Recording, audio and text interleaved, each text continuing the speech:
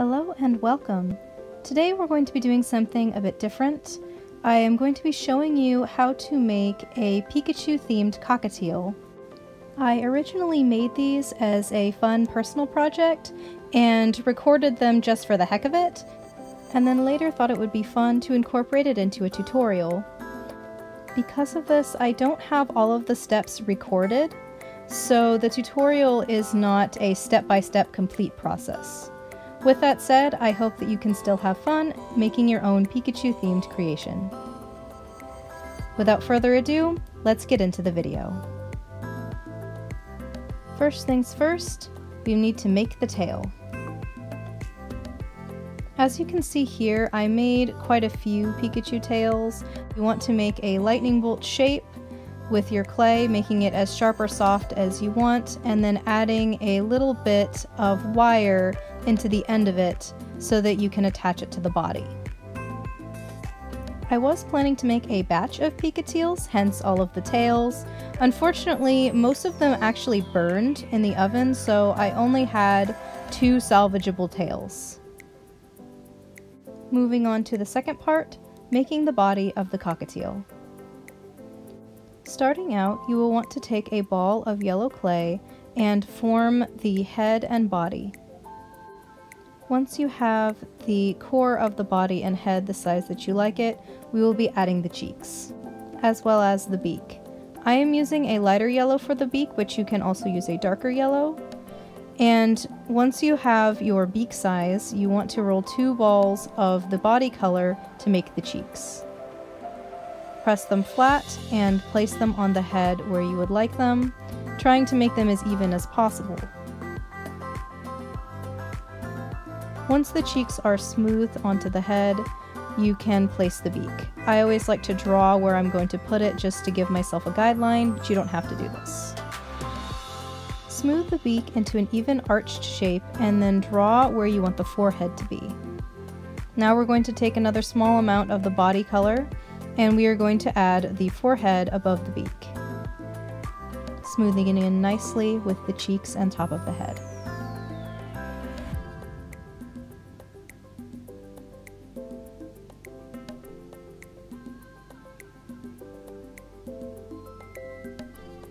Now we have our basic cockatiel head shape and we can work on adding the crest. What I am going to do for the crest is I'm going to add a small amount of black clay to the tip of one of the crest feathers, the longest crest feather. Once I have the feather the size that I like, I will flatten the end so that I can place it onto the head. First, I'm going to be making a smaller crest feather that's going to go on the bottom. After I smooth this in, before I go any further, I'm going to be adding the charm back to it so that I don't forget and ruin the crest trying to add it in later. Placing it on the head, I decided I made the top crest feather way too large, so I am making it smaller to better fit the head size.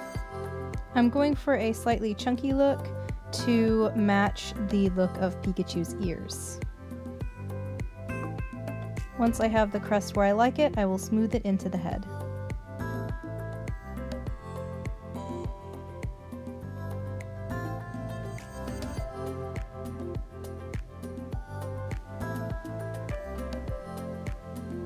Now that the crest is in place, I can make the nostrils that go on top of the beak. I'm just going to take 2 small little bits of clay and dot them for the nostrils. And now it is time for the classic Pikachu cheeks. It doesn't show up too well on the camera, but these small red canes do have a faint spiral to them, just like my classic cockatiel cheeks that I make on my charms for the shop. Place each red dot near the back of the cheeks behind where the eyes would go. Try your best to place them evenly with each other so that your Pikatiel looks good from all angles.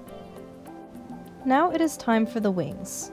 If you've seen my other videos, you know that I have a particular type of wing shape that I always do for my charms.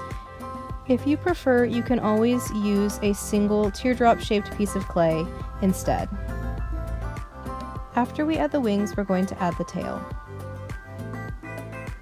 I always add the primary feathers first, and smooth them into the body before carving the shapes.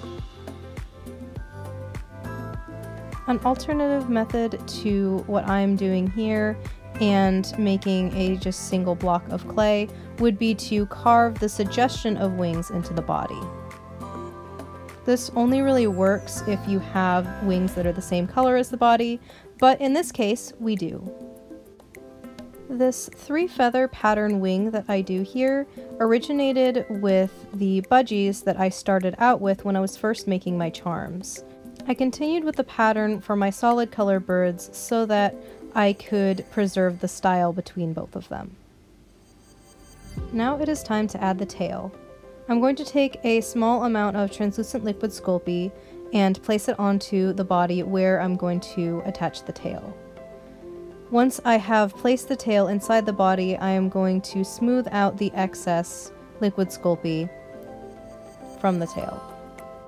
And now it is time for the feet. You can make the feet any color you like, but I chose to make them this light carrot orange.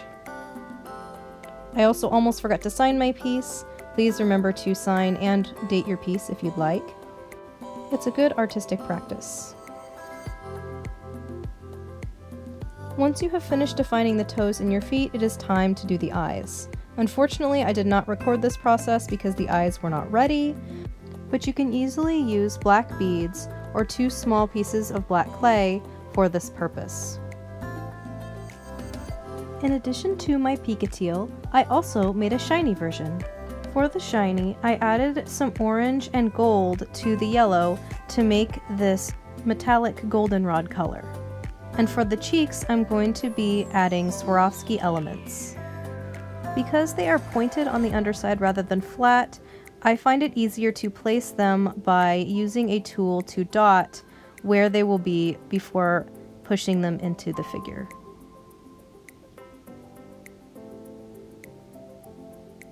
Try to be gentle while doing this if you are going to be working with these, because you don't want to press the face out of shape. Flat rhinestones, if you want to use those, can be glued on after baking. That's the end of the video. I hope you had fun and have a wonderful day.